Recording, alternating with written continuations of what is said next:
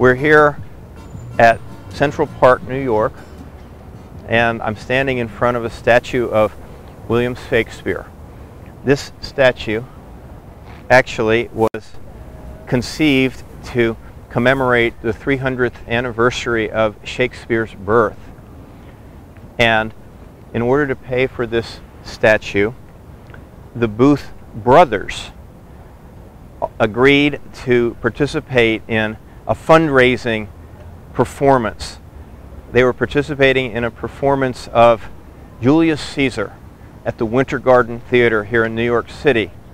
When lovers of Shakespeare thought about how to raise the money, the very first thing they thought about was the Booth family, because the Booth family was the premier family of Shakespeare actors in the United States, certainly up to that point in time, which was the year 1864. And their father, Junius Brutus Booth, was acclaimed as being the leading Shakespearean actor of the American stage. And three of his sons followed in his footsteps by becoming extremely prominent Shakespearean actors and indeed stars in their own right.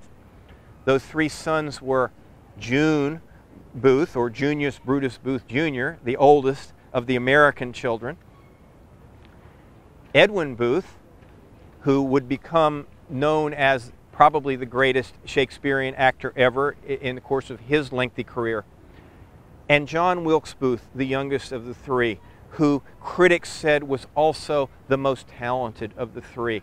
They referred to him as a genius.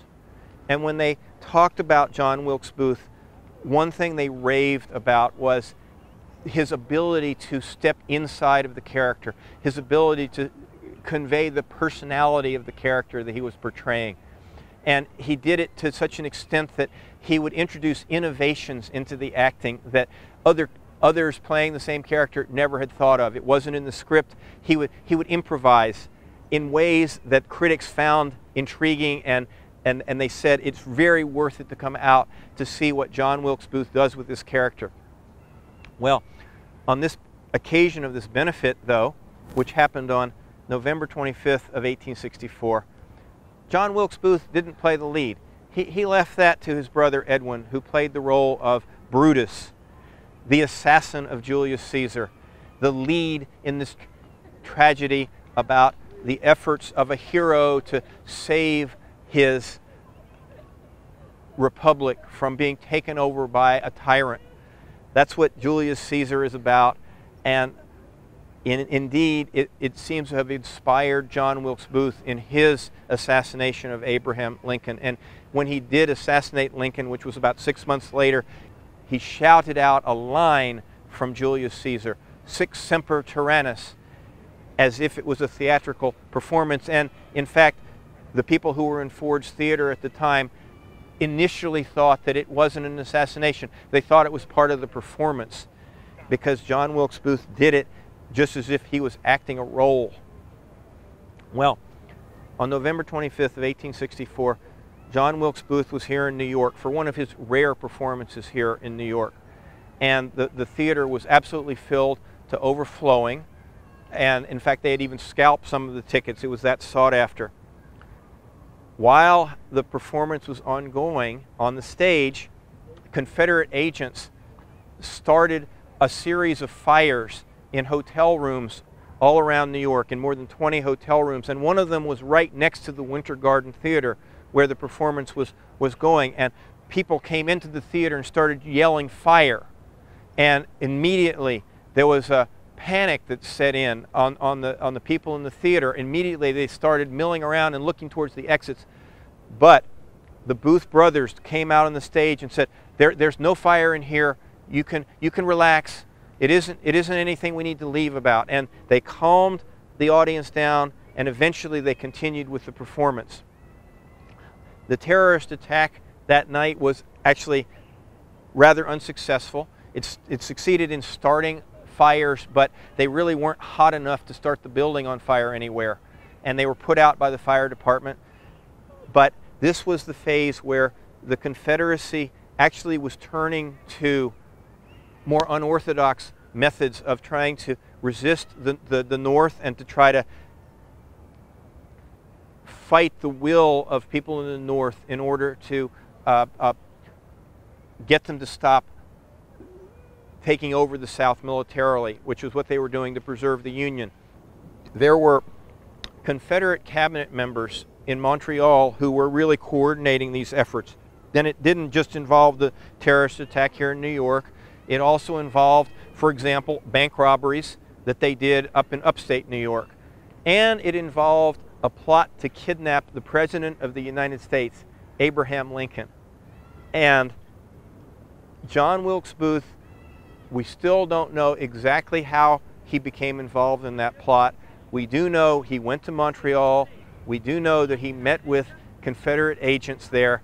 We do know that they put him in touch with the Confederate Secret Service agents that were in Southern Maryland. They were basically Southern sympathizers who were willing to help with the kidnapping and to help with transporting Lincoln across the Potomac and into Richmond, which was the objective of the kidnapping.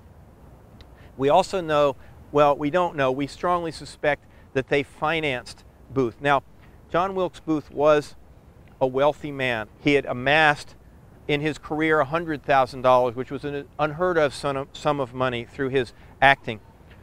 But he had also lost money.